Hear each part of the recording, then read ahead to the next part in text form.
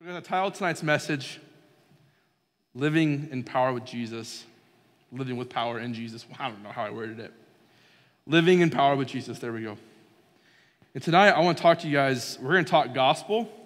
We're going to talk reality of Christianity. We're going to talk the awesome empowerment that you have as a believer. You're going to think I'm being really intense, maybe harsh, but I'm not. I'm just being really diligent and determined that you hear truth and you guys get equipped and encouraged, okay? I'm prefacing all that because no matter what happens in life, we're solid in Christ, right? No matter what happens, who comes, who goes, we're in Christ, right? Amen? No matter what happens, Jesus is first. So I'm tell you guys, those of you going to watch this, I am stepping down from young adult pastor. I'm stepping down from pastoring at Harvestime Church entirely. And my wife and I, we're moving to Minnesota. So I'm saying that now so I don't have to preach half a sermon and then pull that out and then preach more. We're going to get that out of the way first. That's just uncomfortable. We just have a new assignment. The Lord's moving. We have a new assignment. We have some great leaders that are going to take care of you guys. Awesome leaders who are so mature in the faith, much older than me, much wiser. They have more, and it's going to be awesome. It's going to be absolutely amazing. And you guys are going to be rocked, and you are going to get so messed up for Jesus. That's all that matters, right? Who cares if I'm here? Who cares if I'm a good speaker, if I got the light on me? All that matters is that you guys know Christ and show Christ, right? People come and go. New assignments. I know it's hard. People can leave, and there's relationships there. There's friendships. There's brotherhoods. There's walking alongside of each other, and I understand those things. I'm not belittling them. I'm just saying there's a way bigger plan happening than just this. There's a way bigger ministry going on than just this. That might come as a shock to some of you guys, and it's funny. One of our skinniest nights, I announced this, so everyone else is going to see it on the video later, or come next week. I have no idea what's going on. I might have to share it again. That's going to be awkward again, because like half of you are going to be in the know. But I wanted to share that with you guys and encourage that you're going to be left in good hands, that God is faithful and God is good, and He's equipping His church to be the church. I've had such a pleasure pastoring you guys, working with, you guys know, those of you who were here a couple years ago, working with James and just ministering alongside him. I've been ministering through COVID with the Harvestime staff. It's just been a pleasure to minister with you guys and teach y'all and encourage y'all and equip you guys. Literally, it really has been one of the greater pleasures of my life. I know I'm young, so I have many more to experience, but up until now, it's been one of the best. So I want to thank you guys for allowing me to be your pastor for as long as you have as well. All right, enough of the sadness. You guys ready to get rocked? You guys ready for Jesus to kick you and then love you, but not kick you in it hurt, but kick you in it make you more like Him? Because when Jesus kicks us, we don't get wounded, we just get strengthened, you know? Because the Holy Spirit's going to smack us. Okay, living in power with Jesus. I'm not really sure how to ever step down from something on live, so this is I'm uncomfortable right now. So I got out of the way, and we're going to move on after it didn't happen. When you become a Christian, guys, you receive the gift of the Holy Spirit. You receive the gift of the Holy Spirit. When you believe in Christ, you are given eternal life. You're given a step into the Father, the household of God. You know, in Ephesians, it says you have been made, in chapter 2, I think, maybe verse 5, it says you have been now a part of the household of God.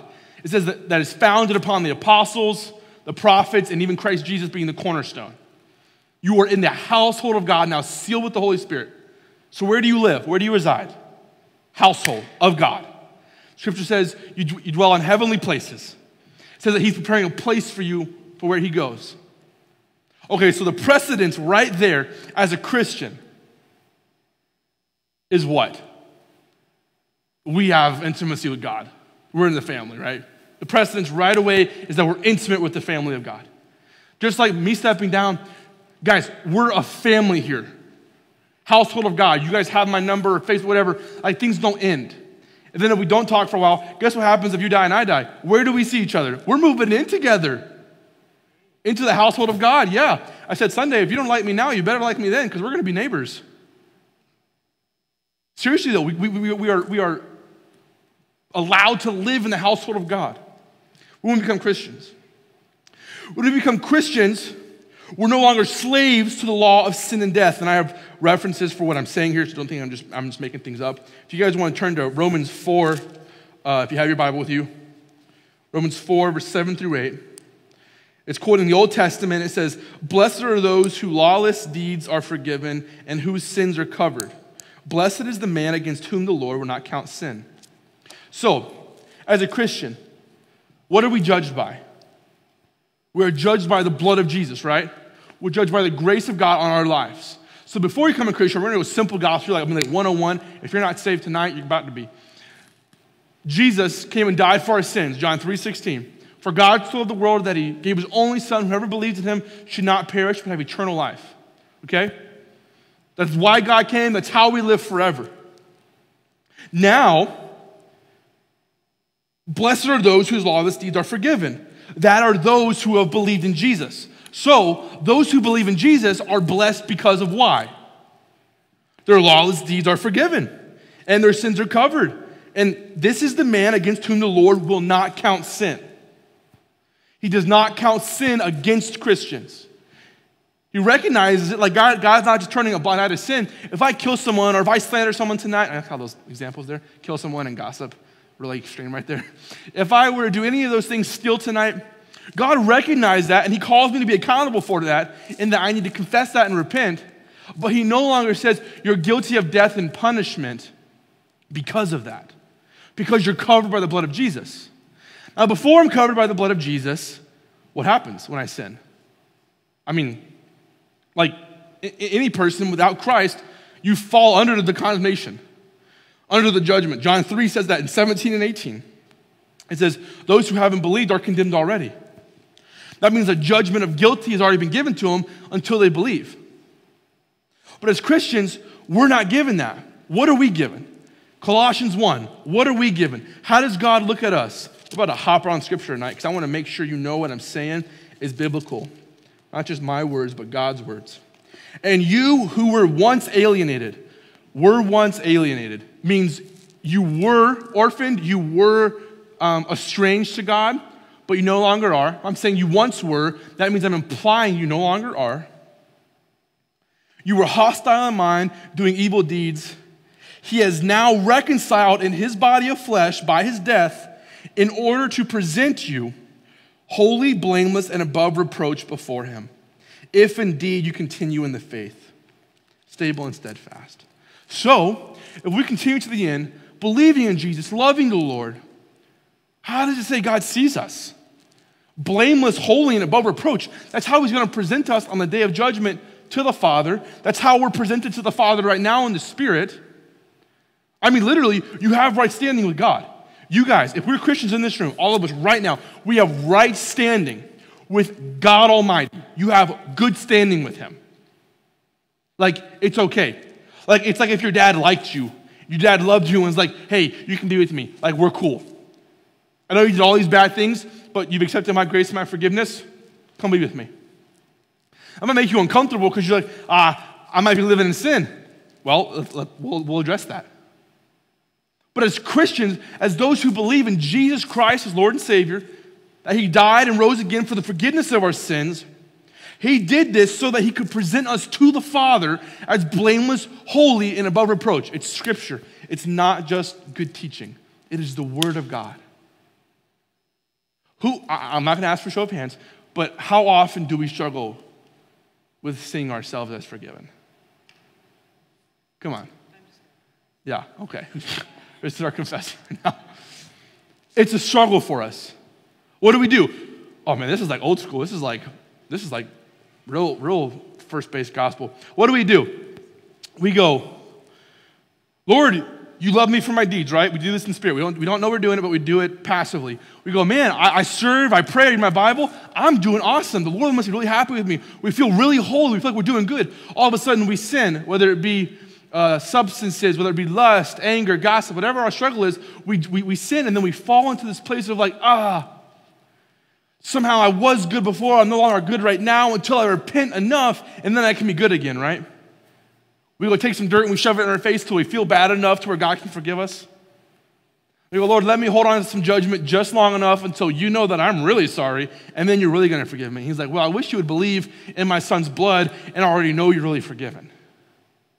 Because you know when he died, he didn't just forgive your sins immediately. He forgave your sins past, present, and future. Past, present, and future. He already knows what you're going to commit in 10 days if you sin. 100 days, 10 years, 100 years. None of us will be here in 100 years, but I mean, I don't know. Bless you if you are. That'd be awesome. But he already knows what's going to happen. Yet his grace on the cross, he chose to understand that, know it, still die for you, still love you, move into a relationship with you, and then bring you into the household of God, correct? Yeah, Pastor Wes, that's awesome. All right, yeah. So, let's jump around again. We're going to go to Galatians 2. Galatians 2, verse 20, 21. This is what literally I was just talking about.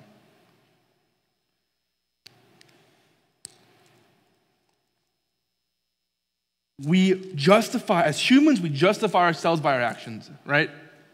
It's a typical thing. It's a normal thing. Any religion, Buddhism, Hinduism, Mormonism, anything.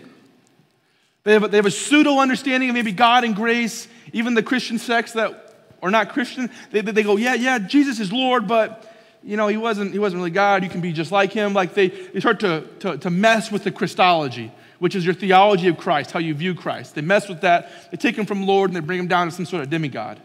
Or you have other religions who are like, yeah, man, as long as you're holy enough and you do enough, you're going to be rewarded enough. The only problem with that is there has to still be a God. There has to still be one singular God with one singular moral code and judgment. Because who's going to say if you're doing good or not? Who's going to say if you were good enough? Who's going to say if you weren't good enough? See, the human nature is to live based on actions, where the kingdom nature is to live based on the Holy Spirit in Christ. If you guys have been under my teaching at all, you have heard me quote Galatians 5, fruit of the Spirit, a lot. We are given the Holy Spirit as a helper so that we can live in holiness. Paul even says, I do not nullify the grace of God, for if righteousness were through the law, then Christ died for no purpose. And he's saying here, man, if we were able to get holy through the old Jewish law, through the old commandments, if we were able to actually achieve right standing with God, then Christ died for absolutely no reason. Your belief in a free gift of grace is ridiculous. It's crazy. But that's not the case, because righteousness comes through faith. We are saved by faith through grace, Scripture says. So that means we're justified by what? The blood of Jesus. Guys, being a Christian is literally the best thing that you can ever be. Just gonna throw it out there flat. Being a Christian is A+, top of the class, because you're a son and daughter of God. I know we get caught up, man. We get caught up in so much stuff. School, work, what we're going to do for the rest of our lives. I mean, I feel like, at least for myself sometimes, the thought about what tomorrow could bring or the next day or the next week seems to take up space and time it shouldn't. I'm worried about 4 months from now. I don't know why. That can happen to us. What am I going to do when I'm 35? Well, I don't know. I hope I make it that long. We worry about all these thoughts that are so just temporary. We get worried, we get stressed, we get anxious.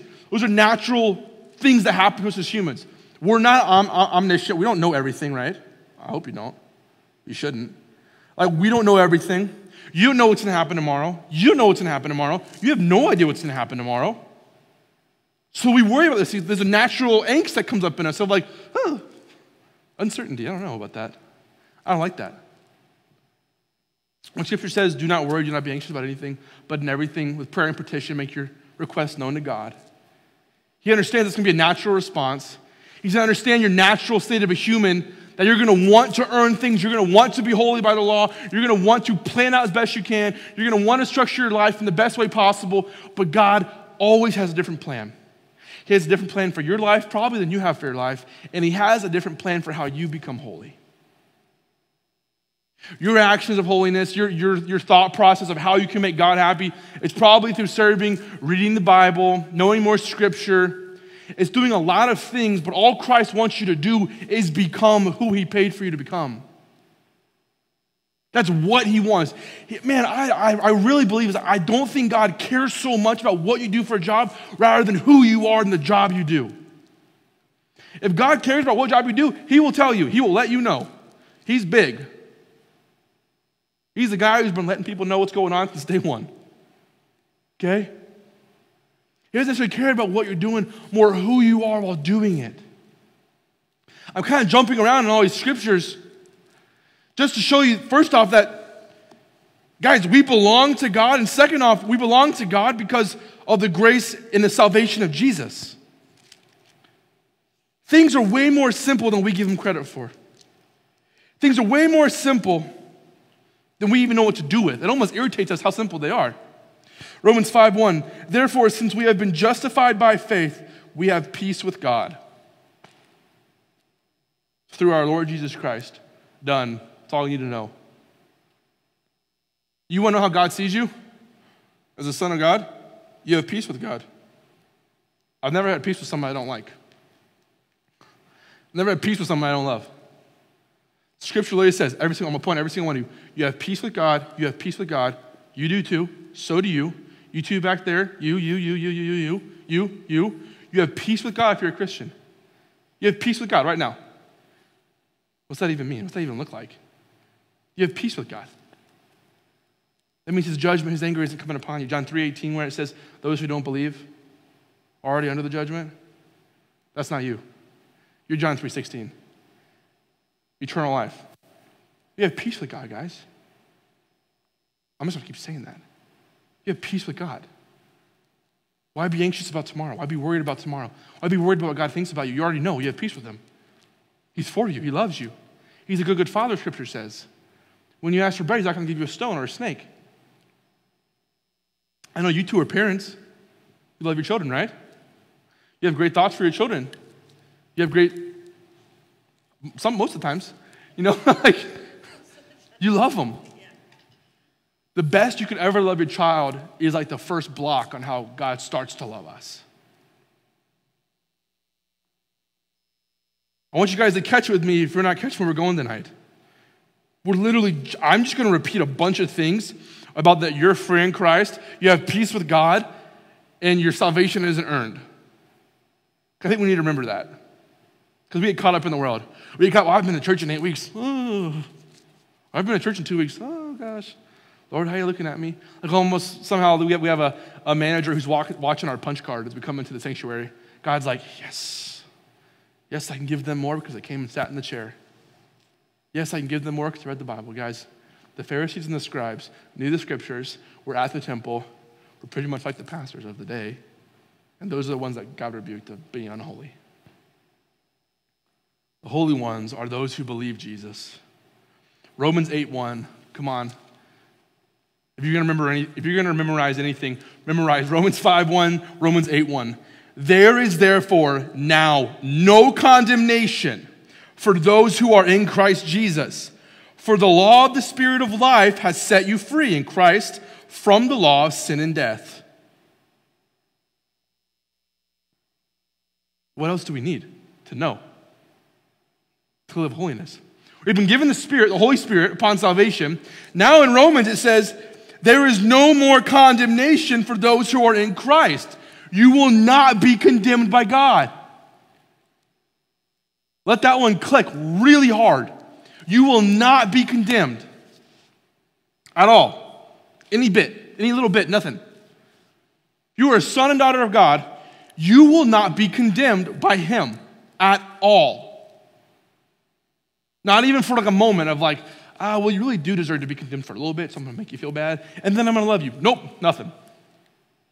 It says he casts our sin as far from the east as from the west. Who here wants a better revelation of how God sees them? I do. I need one. I need one. You guys might think I'm intense and I'm crazy, and that's okay. I just really want you to, I want you to live so free. So free.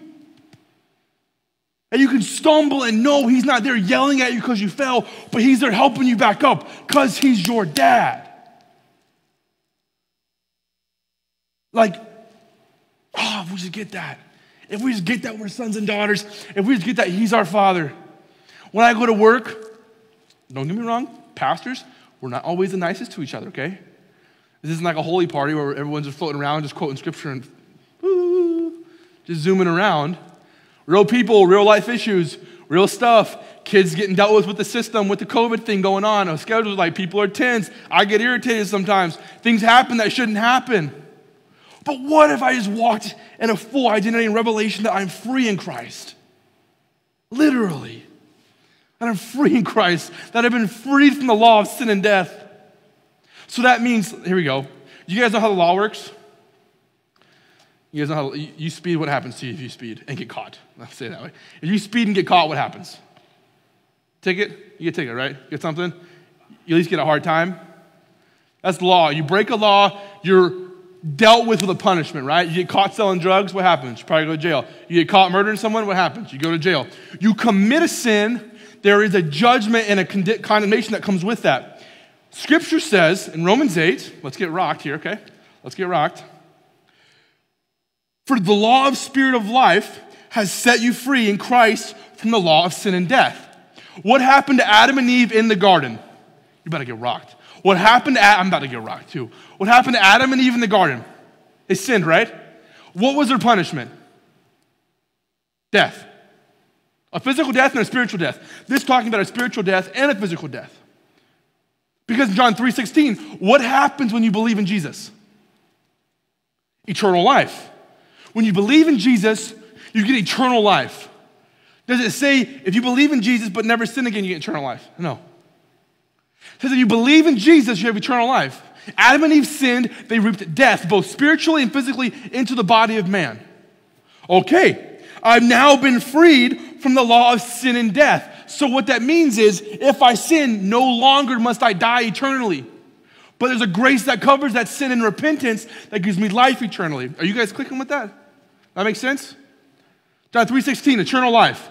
Genesis 2:3. I don't know, I'm just trying like this little action. Here you go. Genesis 2 and 3, sin, death. John 3:16, belief, life. Romans 8:1, freed from the law of what? Sin and death. So now, what does it say? What law has freed you? The spirit of life. So literally, in Jesus, when we sin and we repent and we come to the Father and we recognize who He is, no longer do we reap death for our sin, but we reap grace by conviction and repentance into what? Eternal life. Is this making sense? Why isn't this preached more? Why don't we talk about this more? Why do we talk so much about how bad we are? Guys, God knows how bad you are. Trust me, that's why He died for you. Okay? He knew you couldn't get there. He knew you could not make it. He had to die for you. Scripture says, while you were a sinner, Christ died for you.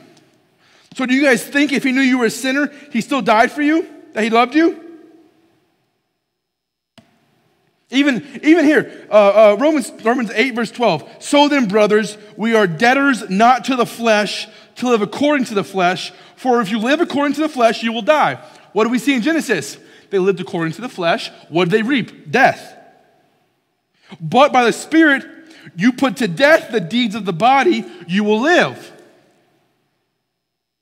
For all who are led by the Spirit of God are sons of God or daughters. Okay, it's all inclusive.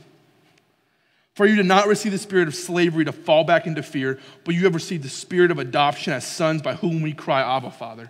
Guys, come on. We need some Christians to stand up and be bold in some faith. I don't care how long it takes you to get there, man. You got to believe God for what He says about you.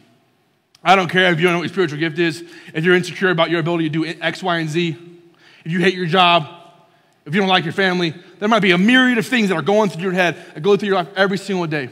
The one thing I pray for you guys always is that you would just know how God sees you, because it will literally change everything. If you know how God sees you, then you know how God sees her. And if you know how God sees her, then you know how God sees him. And it all starts from knowing how God sees you. Because once you know how he sees you, you know how he sees his children. You're able to know who he is and how he is. I don't even know. I got so convicted the other day, and I repent for this to the Lord.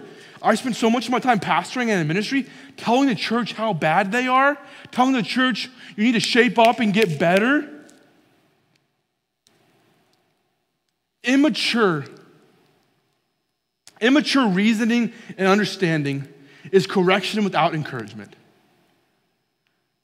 Because all they want you to do is do better instead of be better. So much of my ministry walk, I've wanted people to just do the right thing. Now all I care about is that you become the right thing. God will take care of your sin. You will get convicted. You will get rebuked. I don't want to be in your shoes if that happens. You stand before the Lord, Romans 14. Everyone stands and gives account by themselves. You will answer to God for your actions. But man, I want you to know you are a son and a daughter, church. You are empowered by the Holy Spirit to do every good work he's put before you. There is nothing that you cannot do with God. That he looks at you and he goes, I have peace with you no matter what you do because you are my son and you are my daughter. I have peace with you. What if that's what you woke up with every day? What if you woke up knowing that you had right standing with God? Your actions would follow then, right? We said in Romans, or Galatians, I don't know, I flew through so many passages just now. We just read, Galatians, that you cannot earn grace, right? Paul said, it is not by the law that any man is justified lest Christ died for no reason. Okay, we're going to break this down. So if you're not justified by what you do, what are you justified by? Jesus. Okay, well, if you can't earn it, then it looks like you can't do enough good things to become a good person, right? It looks like you can't be holy enough to become holy enough, right? It looks like you have to believe God is who he is so he can make you who he says you can be, and then in that way you please him, right? Okay, so simply, what's the answer? Saved by grace through faith.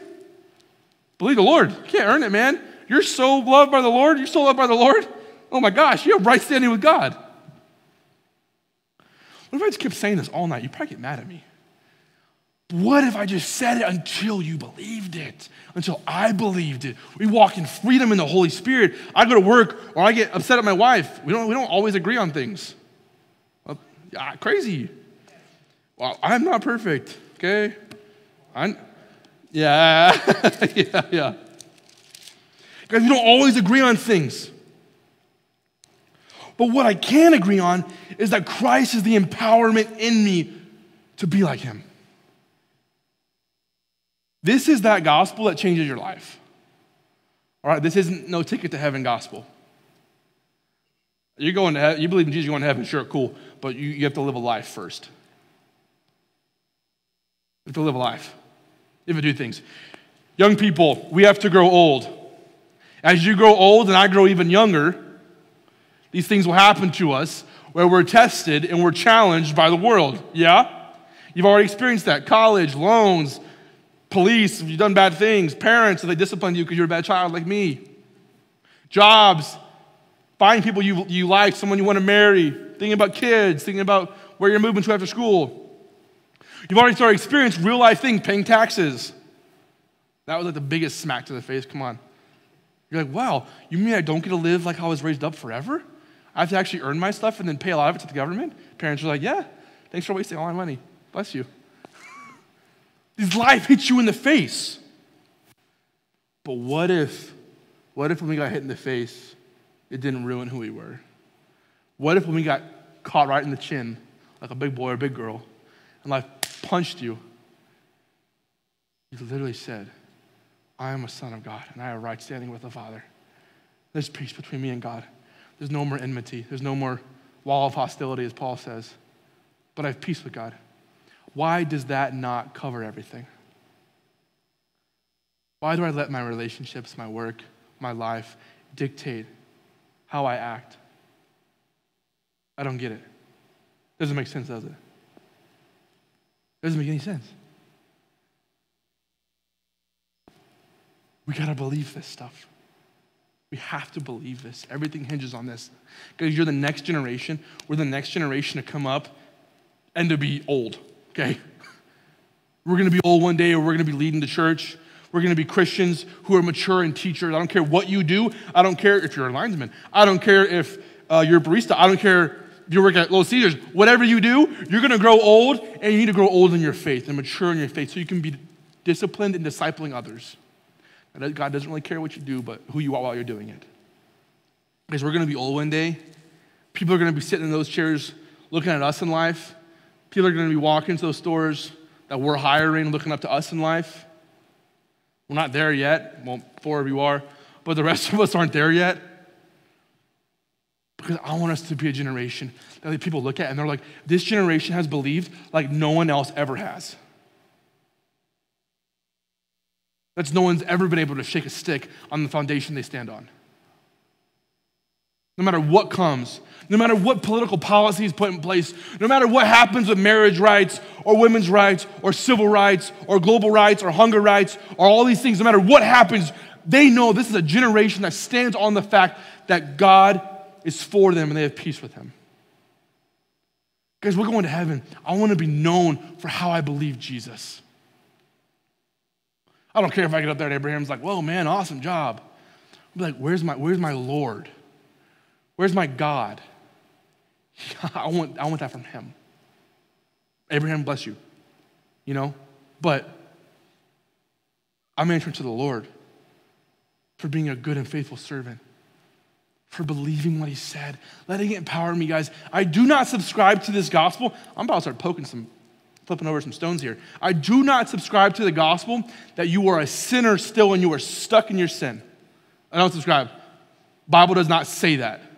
Bible says you can be that, but it does not say you have to be that.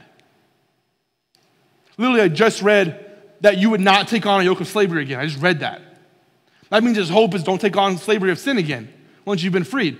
You don't have to be a slave to sin. You want to act on an impulse? Guess what? You don't have to do it. Before, what do we read? You were under the law of sin and death. First off, you had to sin because you weren't in God's fold. And second off, you were bound to reap death. But now you've been freed from that into the law of life by the Spirit of life. So now what? You're able to, first off, not reap death if you sin. And second off, sin has no more power over you. I want to tell each one of you guys that. Sin has no power over you in Christ. And man, you're going to have everyone under the sun tell you it's a hard road and a rough road, and they're going to discourage you. And guess what? It is hard and it is rough. But I'm victorious. I'm in Christ. Like, I might offend some people here, but that's okay. Okay, because Christ loves you. But just because life is hard and temptation is hard does not justify us acting anything other than Christ. You may think that's impossible. I can tell you it's possible. Not because I've done it, but because Scripture says I can do it. Guys, pretty much the thing is like, this is all I ever care to preach on. Honestly, teaching exegetical for me and book by book and passage by passage is really hard for me. Because all I want to do is talk about what we believe about God, because that's all that matters. Our theology is all that matters. How we see God, how we believe, what we believe about him.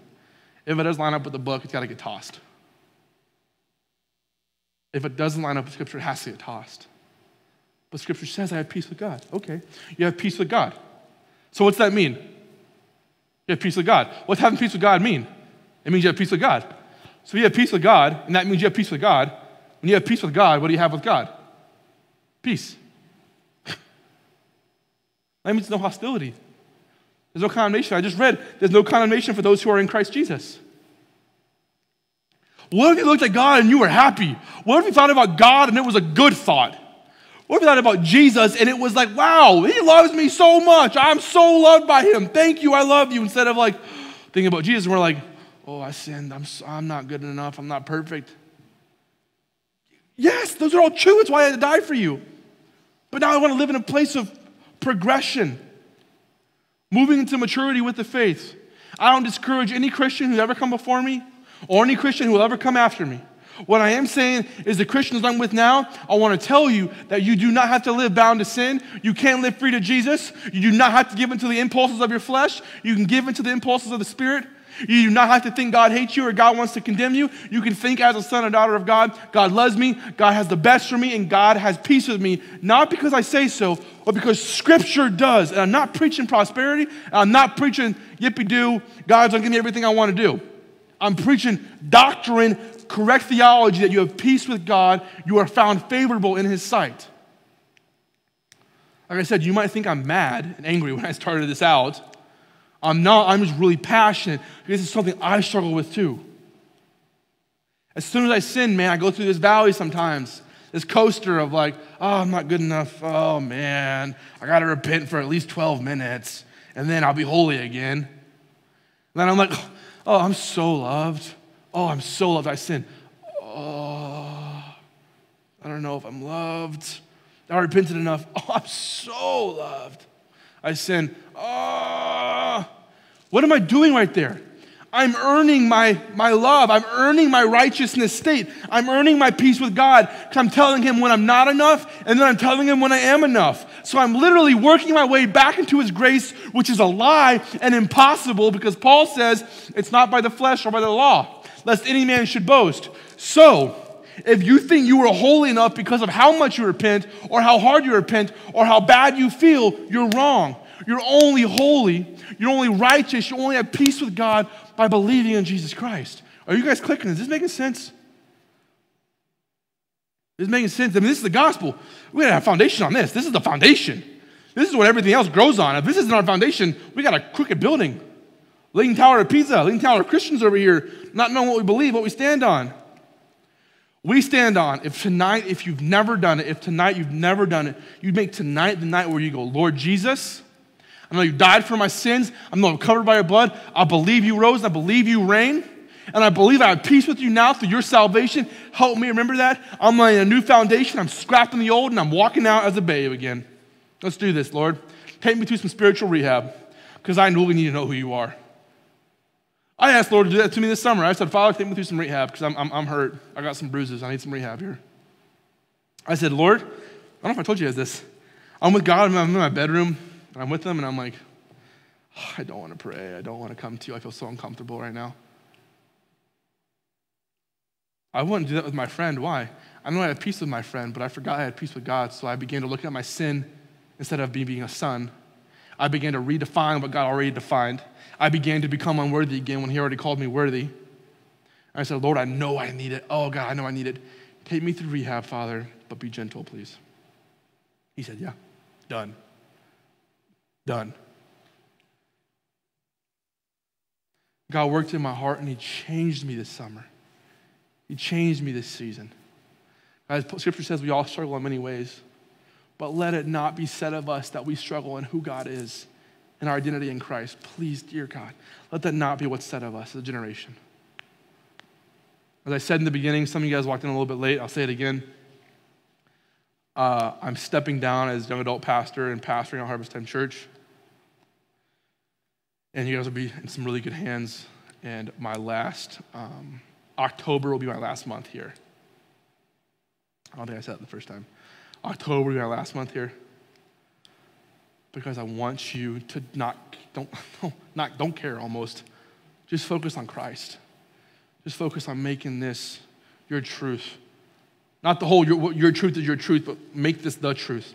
Ephesians 2, guys, Galatians 2, Colossians 1, Romans 4, 5, and 8. Everything I just read about you having peace with God, you being forgiven of your sins, you having right standing with the Father. It's all that matters, literally. But all we try to do is we try to do better to be better. We try to not do things so that we can be holy. It says Abraham was justified by his faith, right?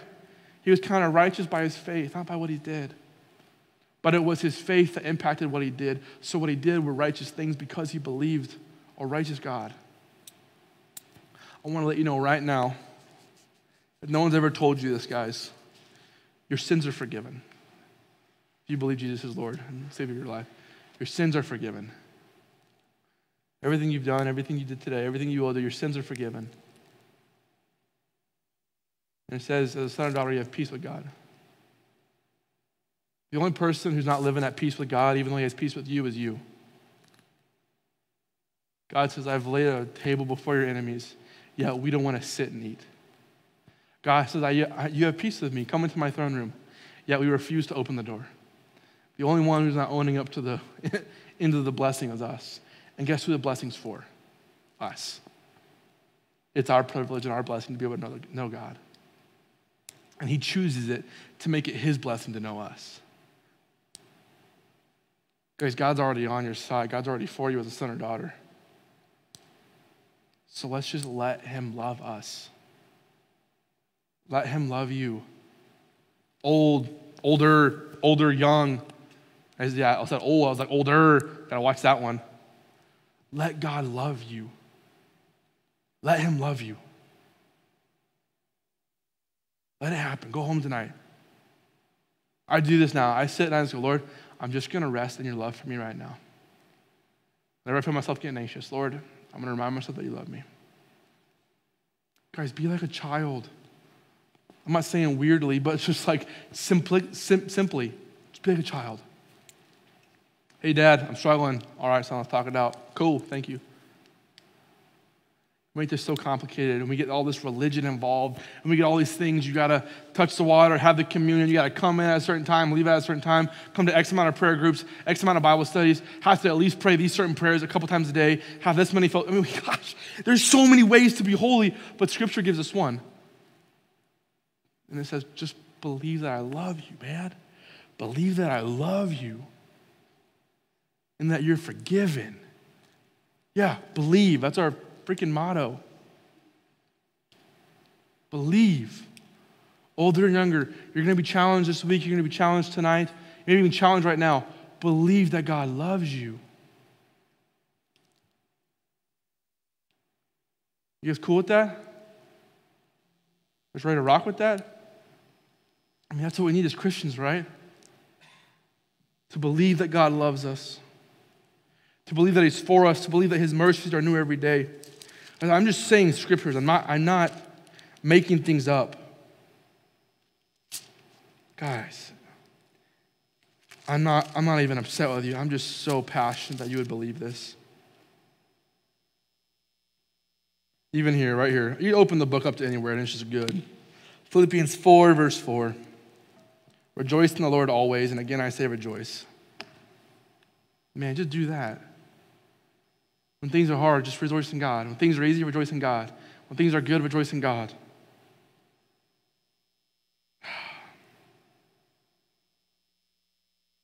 Man. God is for you guys. He loves you and he's forgiven you. You're saved. You've been sealed with the Holy Spirit. God is for you. God is for you because you are a son and daughter. He's for the whole world because he says he wishes that none would perish. But now as a son of God, you can know you're not going to perish. Amen? It don't get better than that. There's literally nothing that tops that. I don't care what job you do, how much money you make, what ministry you have, how many times you told someone about Jesus. What matters in that day is what you believed. You're a son or daughter, man. If you believe that Jesus is Lord, you're forgiven. Don't let anyone take that from you. Don't let people who have been burned by the church take that from you. Don't let people who have been burned by this life take that from you. At all times, under any circumstance, if you are a son and daughter of God, God is always at peace with you. God is always for you. Don't let anyone take that. Not even yourself, your stupid mind that tries to steal your freedom by the thoughts and the rationale of this world and why you think you should be guilty enough to not be loved. Well, I'm sorry, last time I checked, you weren't on the judgment seat of all creation. You don't even know what it is to be right and wrong. What you should know is that you're loved. God loves you. He wants to save you from sin, save you from hell. He wants to save you from fallen corruption. He wants to bring you in life with him so you can live in eternity with him. Starting now. Not waiting to be holy when we get to heaven, but now. Isn't that amazing? Oh my gosh. Literally, man. It don't get better than that. You guys are Christians. I'm looking at a room of people who have peace with the Almighty Creator. That's a privilege for me. I'm looking at people who know God. I'm looking at people that God says, yeah, Wes, I have peace with them. I'm looking at royalty of the earth. That angels wish they were you. I'm looking at royalty of all creation right in front of me. All of you. And you're not royalty in my sight or because of my sight. You're royalty because of the Father has chosen to make you that. That's a privilege for me. I get to look at people who are inheritors of the heavens, the kingdom. I look at you guys and you guys are co-inheritors with Christ. I'm not just talking to guys and girls. I got to be careful because I'm talking to sons and daughters of God. Look around, guys. Sons and daughters of God. We might look like a ragtag bunch of people sometimes, but man, the King of angel armies is on my side, amen?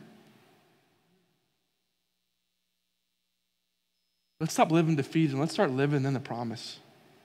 Let's stop living like the old man's still alive. I need to hear this too. Let's start living like the new man really is alive. When Scripture says the old is gone and the new has come, let's really start believing the new has come. It has come. And that's awesome. I don't even think we understand. I say all this, and then I'm going to go home and be like, Lord, I don't even understand you. I'm going to go pray and be like, Father, help me to know that you love me. But I can tell you there is a place where you can live here instead of having to keep coming back. Every time you sin, every time you mess up, there's a place where you can live where you do have the mindset of Christ. You do have the understanding of the Gospels, the impact in your life, and you can live it out maturely and in a way that is admired by the Father because you believe him. No matter how old you are. If you believe, then you can receive, man. All right, guys? Tonight was intense. A lot going at you, I know. I told you I was stepping down, and then I just hammered like really intense gospel truth at you. But like, what else is there to teach on? What else matters? You die. What else matters? If you knew the Hebrew of Malachi, no. If you knew the grace and the saving grace of Jesus Christ through God our Father, right? I'm going to end with this, and we're going to wrap up. John 3:16, I'm going to read it. I'm going to read it because we need to read this stuff. We need to keep reading this stuff all the time. You can't ever get enough truth, guys. You can't ever get enough gospel. You can't ever get enough of what God has for you. You can't ever get enough of Jesus. Man, come on, amen. For God so loved the world that he gave his only Son, that whoever believes in him should not perish but have eternal life. For God did not send his Son into the world to condemn the world, but in order that the world might be saved through him. Whoever believes in him is not condemned, but whoever does not believe is condemned already, because he has not believed in the name of the only Son of God. And this is the judgment. The light has come into the world, and the people love the darkness rather than the light, because of their evil works. For everyone who does wicked things hates the light and does not come to the light, lest his works should be exposed. But whoever does what is true comes to the light, so that it may be clearly seen his works have been carried out by God. Guys, let's have eternal life, and let's have our works carried out by God. Amen? Have you guys even read that ever? I mean, like, these are verses that we don't even think about reading. Where's like John 3:16? Woo! What about 3:17 and 3:18? Where it talks about like condemnation and judgment if we don't believe. I want to challenge you guys, get in the book. I challenged you last week, actually, to read Ephesians. I'm not going to ask for a show of hands who's done it, but I want you to do it. Read Ephesians. You're about to get stomped out by the Lord up there. You read Ephesians, man, he's going to mess you up. He's going to let you know you're a son or daughter, right standing before him, saved by faith, to walk in love. He's going to nail you, and man, he's going to nail you about how to love your wives, and women, he's going to nail you how to love your husbands. You get in Ephesians, you ain't going to come out the same. You're really going to come out a daughter or a son who believes he is who he is, she is who she is. All right, Scripture ain't just here to like meander with and dust off every now and then when we're feeling holy. Scripture is a lamp unto our feet. So if I got the light off, how do I know where I'm walking? If I don't use the words lamp unto my feet, got the light off, how do I know where I'm walking? Well, by the grace of God, I hope this, that I walk in the light always. Just as I hope you guys walk in the light always. Amen? Let's pray. Father God, I thank you for these people.